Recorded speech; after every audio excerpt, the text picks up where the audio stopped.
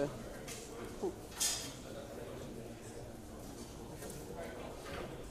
All right, we're ready to start the next session here. So the next one we have Nicolas, who will be talking a little bit about some of the work that he's been doing around NVMe drives. So take it away. Okay. Hi, good morning. I'm Nicolas Poggi from the Barcelona Supercomputing Center. And today I'm going to talk and show some benchmark results, both on the system level, so the device level, and also on the application side. On the application side, our application's use case is HBase, and the drives we're testing are NVMe. NVMe drives, Non-Volatile-Memory Express, are basically SSDs on a PCIe bus. So that's what this talk is about. This work is a collaboration between Barcelona Supercomputing and Rackspace US. And it's half academic and half industrial. This is the first part of our research project. So we're welcoming feedback and contributions to the results you'll see. Okay, so the outline, I'm going to first introduce BSC and the Aloja project, why we're doing this, a bit of the motivation. And then we're going to get into system level benchmark of the NVMe devices, just to set expectations of the maximum performance we can get from the drives. And then we're going to get into the core of the presentations, which are the HBase benchmarks, separated in two parts. One is a read-only workload, where we get the most of the benefits of the benchmarks, and then a mixed workload where we're actually deleting, updating, inserting data into the stuff. Okay, so the Barcelona Supercomputing Center is the Spanish national supercomputing facility. We host the Mare Nostrum supercomputer. This year, through the European Commission and Spanish government, we're getting the new version, Mare Nostrum 4. So if you're interested in supercomputing and HPC, follow the news. We're basically based in the Technical University of Catalonia in Barcelona. And so most of the people in the center are either professors, students, or PhDs. And so we have a very academic track.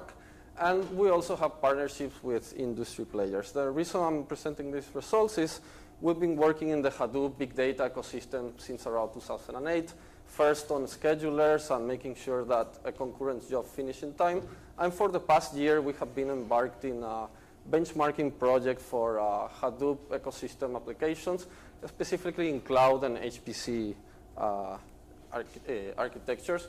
So this Aloja project the idea is an open data and open source project. And the idea is to automate characterization of new hardware deployments and optimize software configuration. And throughout these 3 years, we have built a benchmarking platform. You can download and play with it. Basically, does the provisioning of the clusters, either on-premise or cloud. It set up the application you need to benchmark for, let's say, in this case, HBase and Hadoop. And it can run the different tests and change the configuration between the different test runs. And after we run the benchmarks, we collect the results in an online repository.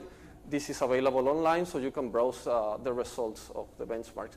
And on top of that, we're doing some analytics, or we're doing performance metric analytics and high-level metadata learning, and also prediction models on try to find out and automate how to improve the performance of these systems. We collaborate a lot with the industry and academia. This work in particular, Rackspace is present, and we got some support from Intel to make sure that their drives are configured properly. Okay, so a bit of the motivations for the results I'm going to show you. Here I have some results. The actual numbers are not too important, but we got a new cluster with NVMe devices that are supposedly to be very fast.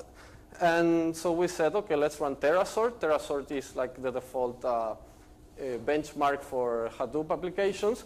And let's run it. And this first bar is lower is better. So this is running time in seconds. So this first bar shows the TerraSort, sorting 1 terabyte of data in Hadoop only on the NVMe drives. And we got this number. And then we tried a combination of, we had a JBot on this cluster I'm going to present later. And we tried, let's use the JBot, 10 disks plus the NVMe drive. We got this number very similar to the first one. Of course, we have more disks here. This could happen. But then we said, OK, let's only use the JBOD. And we had the third bar. And then let's say, let's only use 5 disks of the JBOD. And we had less than 10% performance difference with only using the NVMe devices. So we're saying, what's going on here? We've been running this code for years. We know Hadoop is set up correctly. These are set up correctly. Why aren't we getting a good performance increase from these drives? When we switched from rotational drives to SSDs some years back, we saw up to 3x, so 300% performance increase. So initially, we wanted to see the benefits of using NVMe drives. So our motivations are to explore use cases for big data where this type of drives make sense.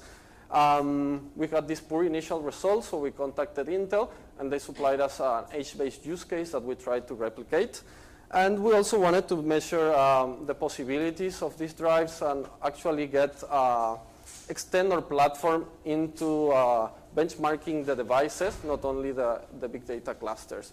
And we find out that it is a challenge to produce big data application level benchmark that actually stresses a hardware completely. So the reason for the marginal gains here is that this is a very high-end hardware and maybe the workload is very small, or that the JBOD is really fast. So let's look at that into detail. So the cluster specification, you don't see on the screen. So let's maybe like this. OK, let's use this format then. So the cluster specification, we have 5 nodes. One is the master, 4 working nodes, CentOS 7, 128 GBs of RAM per node. The master has like a RAID 10 disk for the data. The OS is different, 10 gigabit network. And on the working nodes, we have the NVMe drives, 1.6 terabyte of storage, and a JBOD, a SAS JBOD of 15 RPM Seagate disks. In the slides, you will find later the reference if you want to see them. So the NVMe drives we're testing is the Intel P3608. It's not the newest from this year, but it's from a year back, or a year and a half back. It promises 5 gigabytes of read, both random and sequential read throughput, and a write bandwidth of 2 gigabytes per second. So 5 to 2 gigabytes per second. And the price is around $10K US, that I searched last week when doing the slides. We also have a second NVMe device. This is an older generation. It's an LSI Nitro Warp drive. It's from 2012. The current market price for this one is $4K per unit, but when it was released, it was around $12K. This disk we're just using for verification and validation. This is in another cluster. And what's different of the drives is the first one is PCIe 3 with 8 lanes, and the other one is PCIe 2. So it's an older generation. OK, let's start with the FIO benchmark. FIO is flexible I/O benchmarks. In my opinion, it's one of the best benchmarks to measure disk performance. We can talk more about later that. And what we want to do with FIO is, first, we want to assert the vendor specs. So you buy a disk, or you're going to buy a disk, and you get these numbers from the vendor of what the disk is supposed to do. We want to verify if we can really achieve these numbers, or those are only on ideal conditions. The second part is we want to make sure that we have the hardware set up correctly. For example, on these Intel drives, we had to update the firmware to actually get them performing well, or to their most capacity. So this is something important. And we also want to set performance expectations. So let's look at some results of maximum bandwidth. So this is megabytes per second that we can achieve in a cluster. So let me guide you through the results. All of the data will be on the slides. So I'm just going to highlight certain things. So each color here is a different benchmark. We start with random read. Random write is the orange. Random write, this is sequential read is the gray, and random sequential write is the yellow. So The highest bar here, this is higher is better. This is throughput, megabytes per second. And both these Intel drives get close to 5 gigabytes per second bandwidth. Here the random is a bit lower. The spec says the same, but we got very close numbers to the spec. And for the write, we get the 2 gigabytes promised in the spec with a particular configuration of FIO. So this is with the configuration that we got the best results. This is what I'm showing just to compare the disk. Then second here we have the SAS JBOD, the 15 RPM rotational drive. And here's the 10 disks combined. One thing that we can see is that the random reads and writes are much lower than the NVMe devices, but the 10 disks together has almost 2 gigabytes, gigabytes throughput bandwidth. This will be the result with only one disk, which gets the numbers that you would expect from a single SAS drive below 200 megabytes per second read and write. So sequential is quite good on the JBOD. And here's our other PCIe Express drive that actually comes with 2 disks. So this is the results we will get with only one disk. And pretty much we get double the results with a second while using the 2 disks together. We see that the maximum bandwidth on this one is around 4 gigabytes per second. And the random writes are a bit below 2 gigabits per second, but not so different from the newer generation Intel drives we got. So about latency, we did some tests also to see the latency of these devices. All of the NVMe devices have a very good latency, so here lower is better. It's below 400 microseconds, both for reads and writes. And the JBOD, as we expected, on the SAS drive, we get a higher latency when we do random reads and writes. But when we do sequential, the latency is quite low, and even below 300 microseconds in some cases. This is with a particular FIO test with 64K in request size and 1 in IO depth. FIO has a lot of configuration options. In the end slides, I will give the summary of them. And yeah, there's some notes on the slides for later. So let's get into the application. So HBase. HBase is the big database for non-SQL. It's built on top of Hadoop. You can actually put it into any file system, but usually people put it on top of HDFS for storage and safekeeping. And it has good properties, close to real time and low latency for random access. And this is surprising for a Hadoop ecosystem type of project. And it's being used a lot in production. And usually HBase is sort of a building block for other big data projects. So some other projects that have a SQL interface that actually store the data through HBase. So let's see how the HBase model works. Every time you do a write, it will be a put in the system, put a value in the system. This data is written directly to disk into the write-ahead log for safekeeping, but it's also put on the Java heap space into a mem store. So we can serve it directly from RAM very fast. This gives HBase a low latency. Every once in a while, the buffers are flashed to HDFS disk, into the H files, and if it's not in the mem store, data is read from HDFS. It goes into the block cache. A block is the unit of storage in HBase, of different types of storage. And the block cache is, call it a level 1 type of cache with LRU, least recently used algorithm, to evict least frequently used blocks. So in latest versions of HBase, I have added something called the bucket cache. A bucket cache you can think of a level 2 cache that can be off heap. So you can have HBase controlling a larger piece of memory for its cache. It's fixed size. When you set it up, you say what size you want it.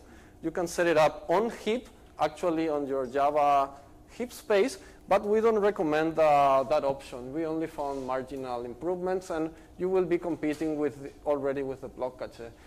You can set it up off heap, so different Java interface and different Java heap space through Java NIO. And the interesting part is you can set it also to any file on the file system. In this case, we put it in the NVMe drive and also into a RAM disk for testing. So here you have the schematic. Here's the Java heap space, and then you have off heap the level 2 cache for HBase. So we performed several experiments. Let me summarize them. So first we have a baseline, HBase 1.24 without any special tuning and without bucket cache. The second is let's put the bucket cache on the off heap, but managed by Java. Let's try that also into a RAM disk. Let's put the bucket cache into a RAM disk, and let's put the bucket cache into an NVMe file hosted on the drive. The difference here is that, of course, we cannot allocate all of our RAM for caching, so we use 32 GBs of RAM for the RAM nodes, the RAM configurations, and 250 GBs per worker on the NVMe devices. So NVMe has a larger cache size. This is as expected, as we have a larger drive than we have memory. So the experiments that I'm going to show are, most of them are read-only. The first group of them are, let's try a use case where we are only reading data, and then a mixed type of workload. The benchmark is YCSB. I will get into the benchmark a bit later. And the payload is generating around 250 million records, which accommodate to 2 terabytes of raw HDFS storage. We're using replication of 1 here, so this is the actual size that is stored in disk. So let's get into the read-only benchmarks, the gets, so doing a get from HBase. We're using 500 threads to read the data in the benchmark. Okay, so let me guide you through the group of results. Each of these group of bars is a different disk configuration from the 4 we have, and each color is a different run, a sequential run. So this will be the first run for the baseline, second one, and third one. One thing that we can see is that the first run is always a bit slower than the rest of the runs. So this means the cache was cold. There was no cache in there. But we can see that the second and third runs, they have the same times here. Higher is better. This is throughput in operations per second. And this yellow line you see here is latency. And latency lower, the better. We can see that bucket cache off heap and RAM disk have very similar results. So either if you put it managed by Java or you just mount into a file system, a TempFS file system, you get very similar results.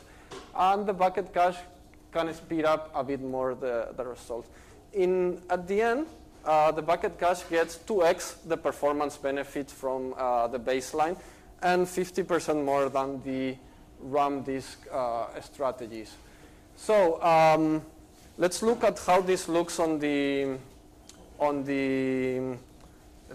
server level, on the performance metrics. So this is the average CPU for the baseline execution. Each vertical bar here is showing a different run. So this is the first one, second, and third. You can see that's pretty stable, except that in the beginning here, this red part, this is wait IO. The graph here in the bottom, it measures the read performance from the disk. And we see here a huge orange spike that gets to 2 gigabytes per second. And what is basically happening is that at the beginning of the run, files are being read from disk. We have the wait IO, but then memory is being filled in, either Java heap space, this blue space, or the OS buffer cache. So basically, it's only reading from the disk on the first seconds of the execution, and then it's caching everything either on heap or on the OS, or the OS is doing that for us. Network is quite constant. Network is not a bottleneck for any of these tests. So we were saying, okay, so we're not actually measuring too much the disk performance. Everything is being cached in RAM. So there are a couple of strategies that you can follow. Let's look at the, first let's look at the other examples. On the off heap, there's a read throughout all of the execution. This is for the temporary TempFS RAM disk, and this will be for the bucket cache. In the bucket cache example that is twice as fast, you can see that actually the cache is being filled in as we execute the first benchmark. One thing is that we cannot, with these metrics tools, we cannot see how memory is being written or accessed by the tools, and this is one of the improvements we need to make for all tools. But what is happening is that the OS buffer cache is being really effective on these clusters, and we're really stressing the hardware. So the challenge is to actually how we can benchmark the drives outside of the buffer cache. One strategy will be to build a very large workload, and we did some tests of building terabytes of data, but they take days to run. We cannot spend days just waiting to see if something finished, and then days to process all of the data generated. So the approaches we took were limiting the available RAM in the nodes. So we lowered the RAM available to the OS to 32 GBs instead of 128. And the second experiment is actually to drop the OS buffer cache every 10 seconds. So what happens here, if we limit the memory, simulating that the cluster has lower resources, baseline and the RAM strategies, they have a pretty similar time, while on the bucket cache, where we have this external memory that is not in RAM, we get up to 8x, so 100% performance improvement if the nodes had less capacity.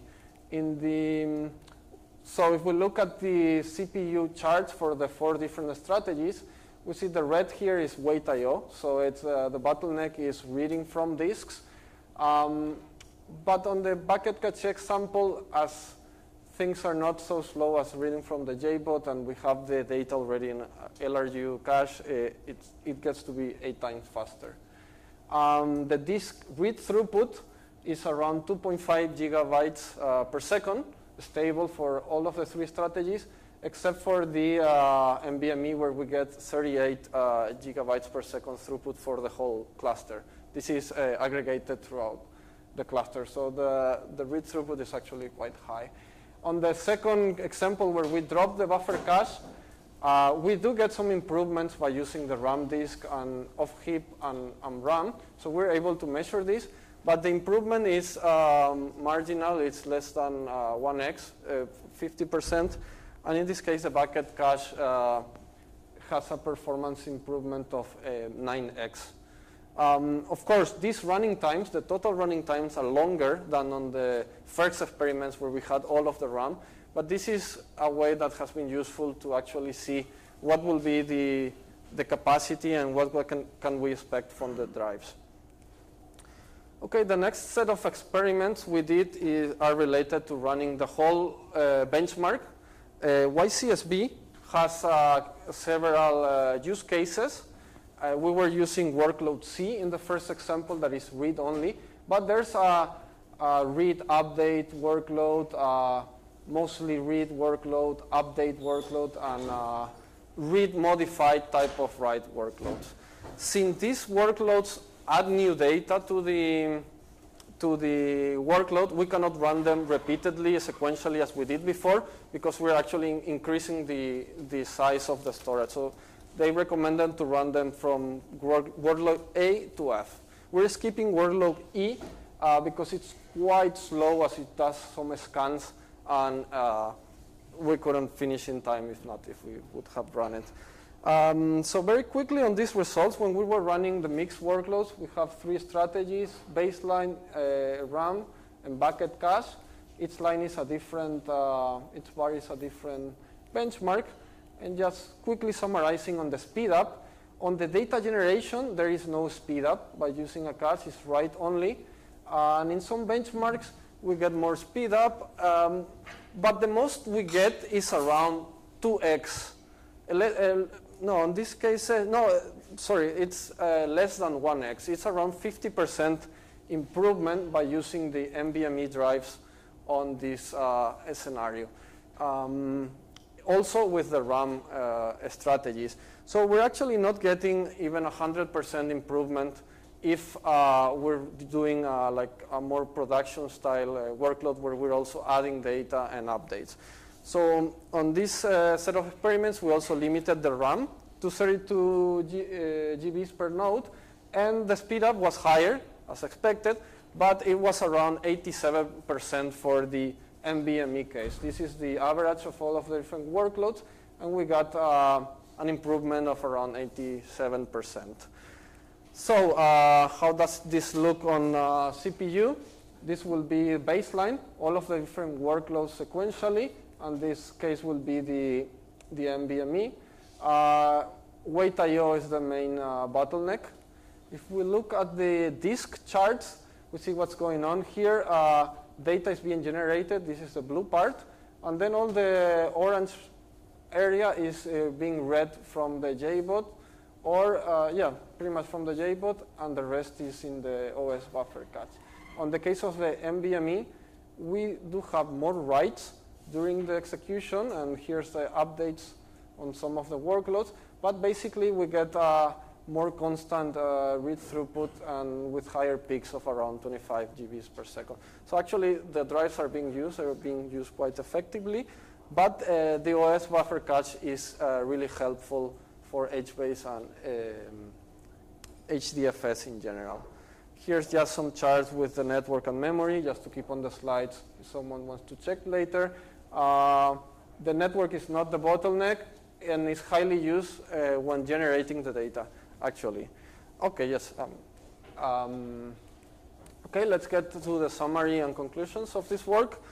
So with bucket cache, we've been able to increase the performance of HBase, especially putting the files into an NVMe drive.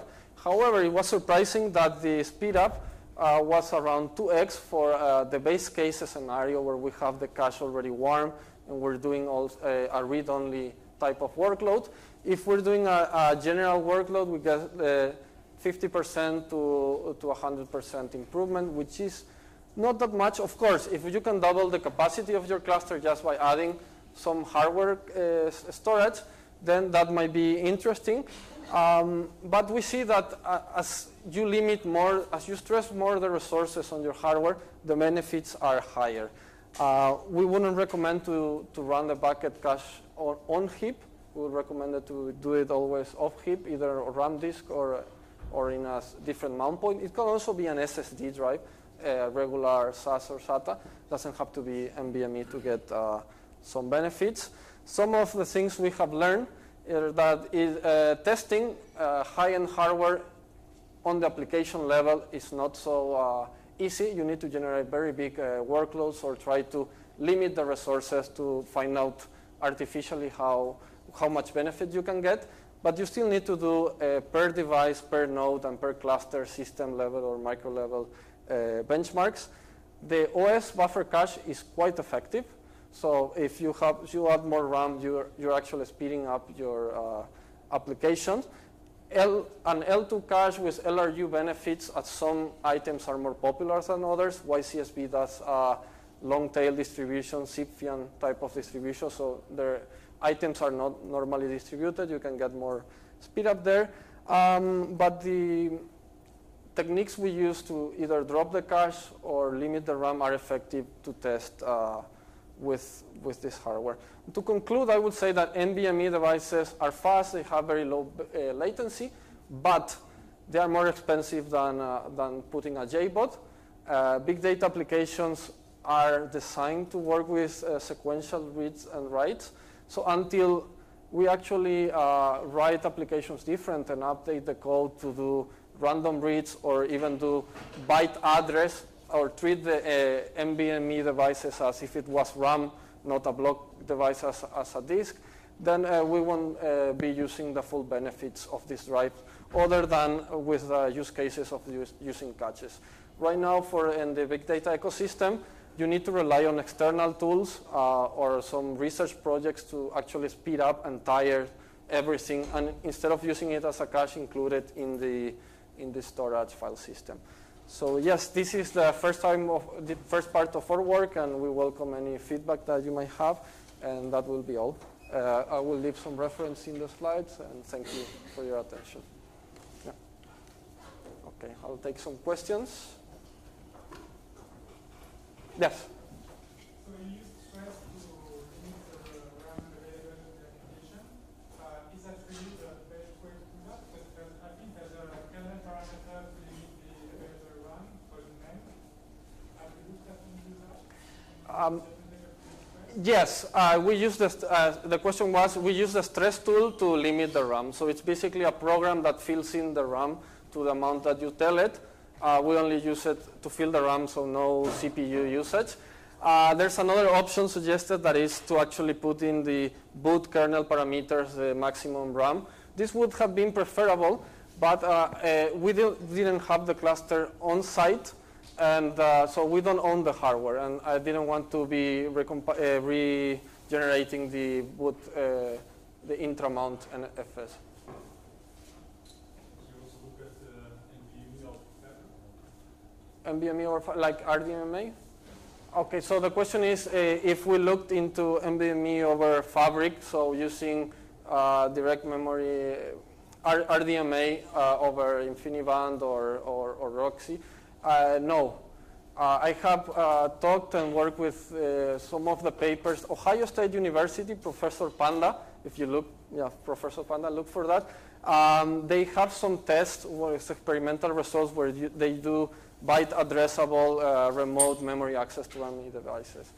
They show interesting numbers, but the use case we're looking for is more for production that we want to deploy soon, and for that you need to modify application or run maybe not production ready code. That's the reason. The back first.